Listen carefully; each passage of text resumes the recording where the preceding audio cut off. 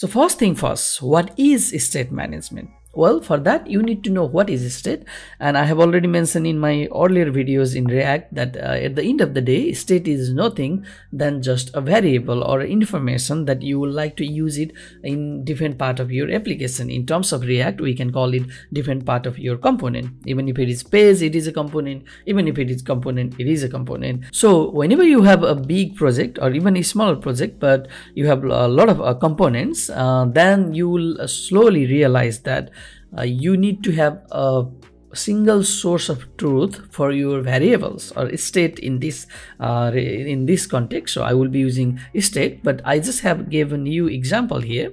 So let's say we have a state, and that's nothing other than variables. So we have two variables. So one is to-dos, and it's an array, and then we have users, that's also an array. However, you can have any state such as any data type. It can be string, it can be number, it can be object, and so on. All right, so in our case we do have to-dos and users. Okay, and then we have a lot of components here, at least as an example. So let's say we have component 1, that's a parents component, and then it has children 1, and then there is another nested children. So you have parents, children, and children. Similarly, you have completely another page component where it also has a sub page component, and it also has a children. And let's say you want to use to-dos in a lot of these components. Okay, so I have hidden here. So let's say in this example, component 1, it needs to have to-dos value, and then children 3, it requires users value, and then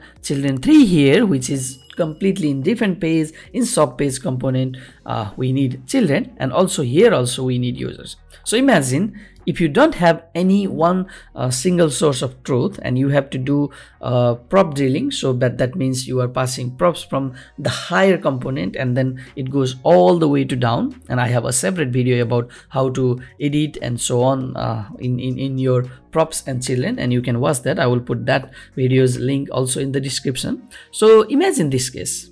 These are completely different. You are going the first level, second level, and third level in your component hierarchy, in your component tree. And then similarly, there you have also completely separate page. That means there should be somewhere here a parents application component or such. And then it also has a sub component, sub page component, and that has a children. So here you can already see 3 level, and here is 3 levels, and then here somewhere you will have a main application component. And you can already imagine how difficult it would be to have all those variables synchronized, because at the end of the day, state management is nothing than just having a single source of truth for all your variables or information. It can be array, it can be string, number, whatever you like to give it, and then having those variables or those state being used in several parts of your components throughout your application. That's the one thing.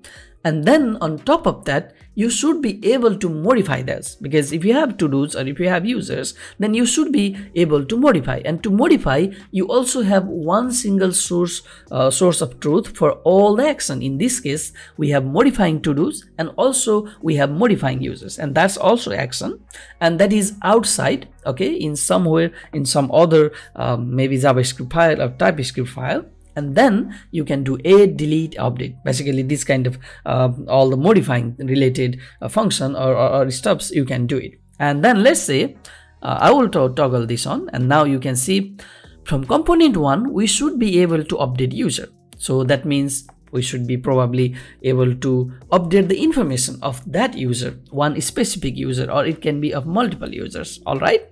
Similarly, from the children component, you should be able to delete the user. Okay, similarly, there is also add user in this part. So from this completely separate sub page component, you should be able to add user, and then from this component you should be update, and then you should be deleting. However, here is also another component, that's a child component, from where you have to add something on to do. And then you do have here also delete to do, which is completely in different tree, in different hierarchy here. So you have to do this. So you can see that these are just a simple example, and in a bigger component or in bigger application, you have a lot of other components, and you should be doing this kind of action. And the important part is when you are deleting to do from here, okay, it should delete the to do from here, whatever to do you want to delete. And then because we are using that to do's also here and also here, so the changes should reflect immediately. Okay, so that's whole idea of state management. So there is a single source of truth, that is a state, where you have all the variables and information, and there is a way to modify those that we call actions, and then you can modify those from anywhere within your application. However, when you modify those, the changes should be reflected to everywhere you have used that variable. So that is as simple as it gets in terms of state management. So with that, I think you are clear. Now let's go to our the main topic, main agenda of the day, and that is just end.